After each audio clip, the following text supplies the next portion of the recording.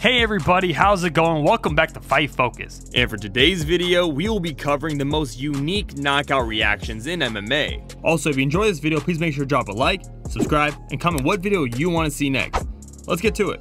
Some of the knockouts we see aren't the normal reactions we see where the fighter stiffens up and falls over. Some of them stand out more than others. Well, that's pretty much what this video is about. Since some of these knockouts were rare to see, it also left quite an impression on those watching in attendance. For this video, we have compiled a list of instances where MMA fighters got hit with something so crazy that their bodies reacted in the craziest way. Weird ways. Number 12, Johnny Walker. You gotta keep Walker moving like this the whole fight. If you keep Walker moving like this, you gotta dodge the crazy punch. Oh my gosh! That's it! Hill caught Walker with a crushing right hand to the temple that beat Walker's jab to the mark. Walker did his best inflatable man impression, but Hill was so quick, he got to Walker before the referee. Hill landed another right to the chin before referee Jason Herzog dove in to stop it at 2 minutes and 55 of the first. Walker earlier fell awkwardly on the mat after being hit with a single right hand from Hill. In the process, Hill made a statement to the rest of the division coming off his win against Jimmy Crude. Number 11, Paul Daly. It kind of looks like Paul got knocked out by a ghost. Great body work by Diaz. Oh, a beautiful uppercut. Looping right hand. Daly falling. Diaz rolled into this fight facing arguably his hardest opponent. Daly was no pushover, giving Diaz a run for his money in the first round. Daly had Diaz at one point, and the end of Diaz's reign as welterweight champion was on the line. Diaz quickly got back up and threw a barrage of punches at Daly, stunning the former top contender in the UFC's welterweight division. Then, while Diaz was backing away, a phantom punch sent Daly to the ground. I mean, who knows what happened to Daly when he fell, or why he fell. Number 10, Harry Mosley. This knockout made no sense, especially since it was a reporter that did the knockout. Shots that do stiffly land on the chin of Sir Mosley. He weathers through it though. Oh! That's gonna do it! No, cold knock! His opponent was the haughtily named Sir Mosley. The first round was a bit of a stalemate with most of the action taking place on the deck, but Mosley's plan for the second to bait Lazara into a striking exchange backfired big time. The knockout itself was so hard to watch, since it also didn't make sense how it even happened. Number 9, Mahmoud Hassan. This kick had Mahmoud spasming out. And if there is a violent takedown in this one, the whole stadium could rock. Oh my word! A spinning kick that knocked Hassan straight down. The Egyptian tried to retaliate with punches, but every charge allowed the dominant man to zone in on a chance to end the bout. As he stepped it back, Hassan followed right into the perfect range to eat a lightning-fast spinning heel kick. The strike sent Galani's opponent chicken dancing to the canvas. The Hong Kong Hulk swarmed for the finish of the ground and pound, forcing the referee to wave off the action in 31 seconds into the first round. Number 8, Akiyama. To find the mark with his kicking arsenal. Should break down that lead by some more. Should go back to that target just above the knee. Oh, here we go. It's good night, rain.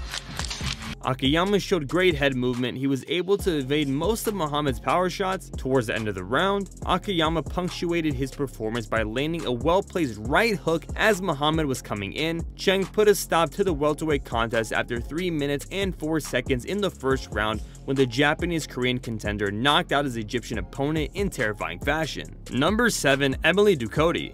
Those outside leg kicks off her jab, but Ducote seems like she's shut down that avenue.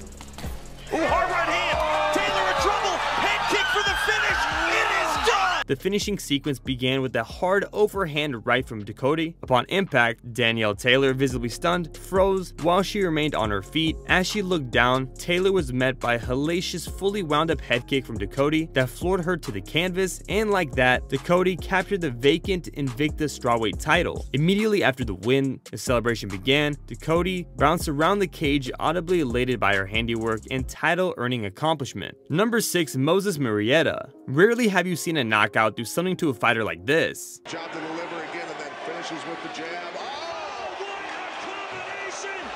Over and out. Beautiful. Legacy Fighting Alliance with another knockout on the LFA 54 main card. In the co-main event, Moses Marietta landed a solid 2-punch combo that literally sat Sadaya Parker down. Moses was piecing up Sadaya on the feet, and a 1-2 combo had Parker turning into a collapsible chair. It was a pretty vicious finish. This was all with 28 seconds left of round 2. Number 5, Ryogo Takahashi. Ryogo Takahashi uses power and experience to halt the rapid rise of the big heart Yoon Chang-min in the featherweight mixed martial arts.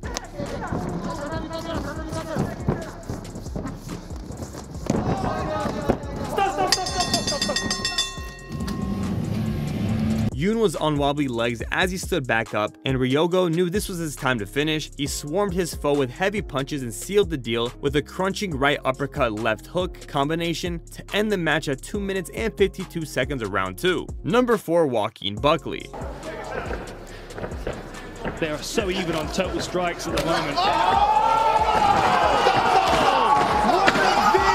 Impa Kasanganai blocked and caught a head kick, which allowed Buckley to perform an incredible spinning back kick to the head for the finish. This had Impa frozen on his heels for quite a time, looking like a stiff breeze could blow him over. Receiving praise from UFC President Dana White, Buckley was unsurprisingly awarded one of the 4 $50,000 UFC Fight Island by Performance of the Night bonuses. Quickly being dubbed a Knockout of the Year contender, the finishing blow became viral, with many pointing out how it straight up looked like a video game. Number 3, Abdul Munir. What this knockout did to Abdul's opponent was more than just frightening. One man sick, so you know what? This guy knows. Oh, big shot!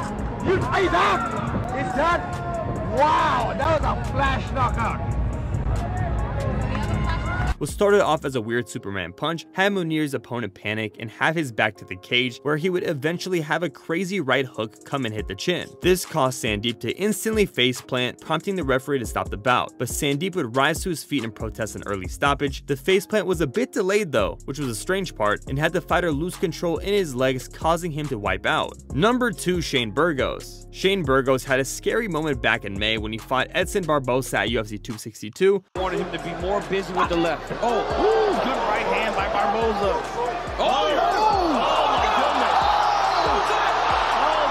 Burgos was knocked out in an extremely rare instance where his body shut down but not his brain. Burgos was hit by a big punch from Edson Barbosa and appeared fine. A few seconds went by and he went running backwards into the fence. It did seem like Shane had an instance where he was too tough for his own good. His body stopped before his head did. A few follow-up shots from Barbosa brought the fight to a close, but it appeared Burgos' body simply gave out after the steady flow of damaging shots from Barbosa. Number 1, Ben Said. MMA fighter Ben Said scored a wild delayed knockout when he Sparta kicked his opponent in the face.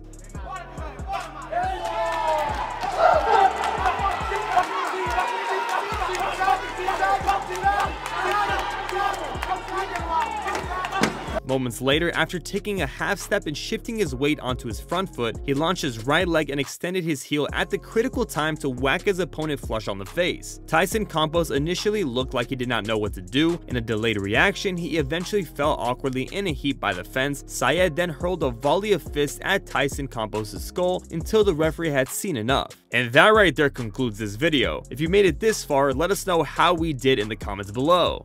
Alright MMA fans, thank you so much for sticking around to the end of this video. If you enjoyed this video, please give it a like, make sure to hit the notification bell, and don't forget to subscribe if you're new.